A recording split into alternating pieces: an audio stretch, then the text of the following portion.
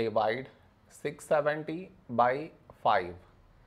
To do this division, we should frame it in this way. 670 here, 5 here. This is your step 1.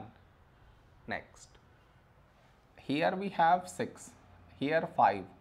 A number close to 6 in 5 table is 5 ones 5. Now we should subtract, we get 1. After this, bring down the beside number, so 7 down, so 17. A number close to 17 in 5 table is 5 3s 15. Now we subtract, we get 2.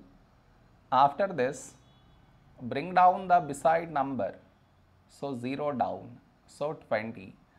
When do we get 20? In 5 table, 5 4s 20. Now we subtract, we get 0.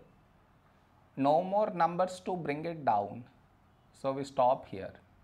This is our remainder, this is our quotient.